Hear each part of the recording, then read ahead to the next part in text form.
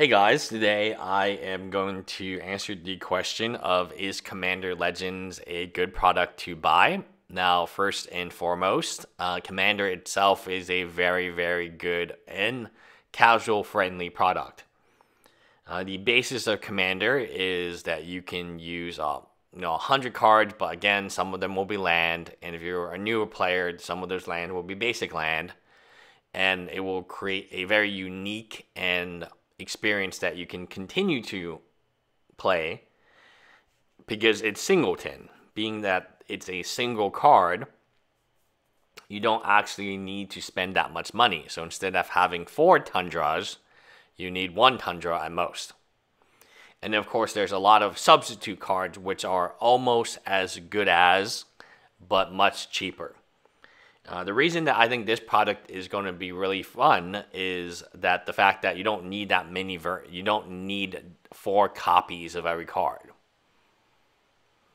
Like there's no reason outside of speculation. And then I will tell you, speculation-wise, there's no reason to invest in this, because they're just going to reprint it.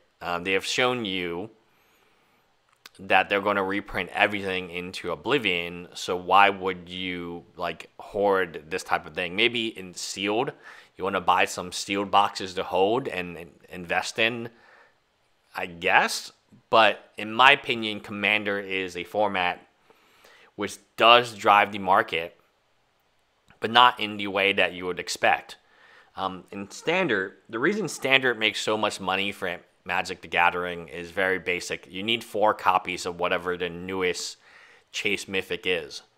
So unless you're buying single, let's say assume that you're opening boxes to get 4 copies of that Mythic Chase Chase Mythic. I mean, how many boxes would you be opening? If you're buying VIP packs and you're hoping to get a playset of foil extended art box topper, I don't know, let's pick a mythic. What mythic would you want 4 of? But let's just say Stoneforge Mystic. It's a rare, and you might want 4 of them for your modern deck. Well, you would be opening a lot of product. That would be a lot of product that you would, or maybe 4 Jaces, 4 Jace the Mind Sculptors.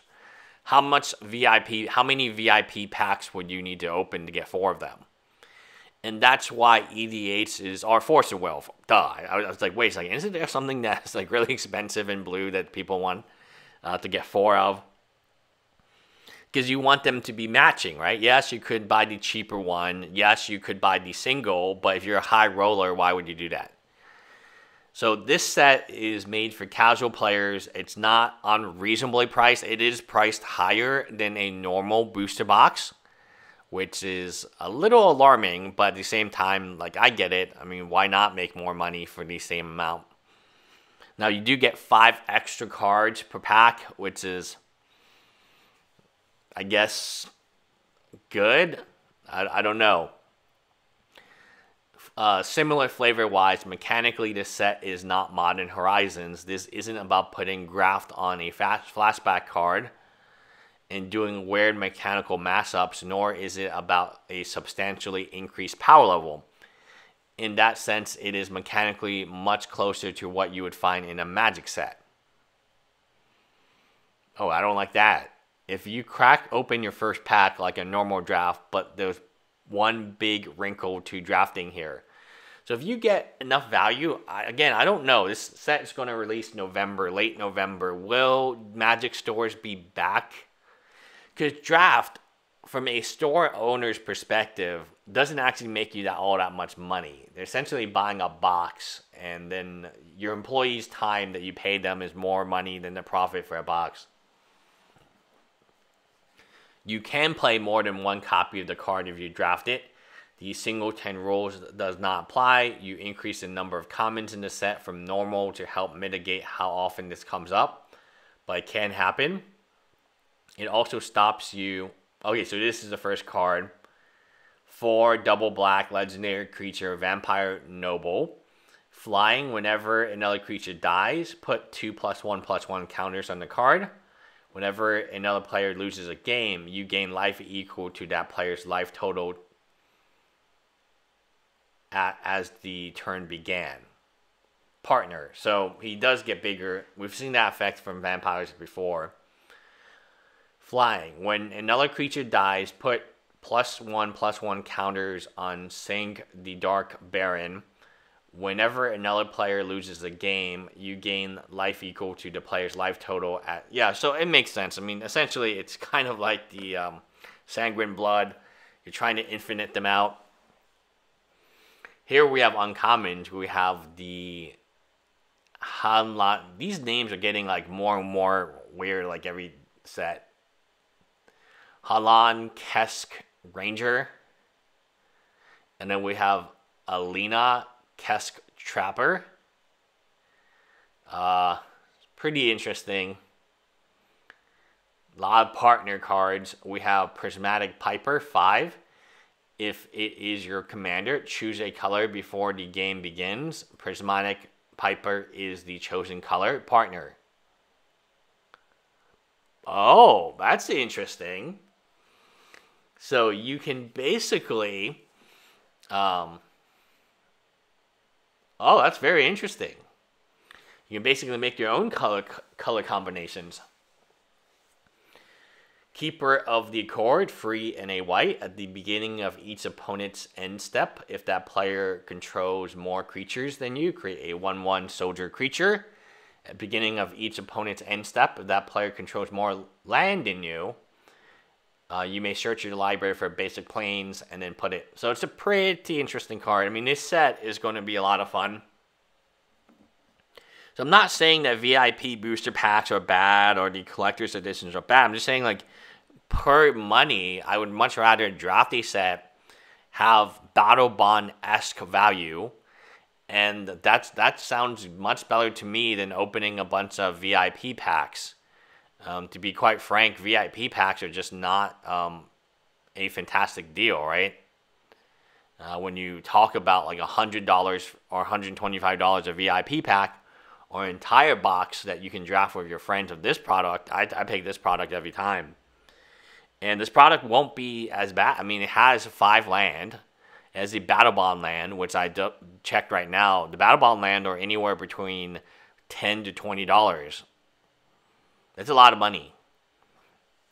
Plus, like Commander Spirit, that used to be a lot of money, and then you're still going to get lots and lots of really great EDH cards out of it as well, like utility cards. So you'll get a lot of use from these cards, and it won't just be like, oh, how much can I resell it for? No, you'll actually be able to use these. Overall, I mean, I feel like this is a really, really great set, and I do feel that,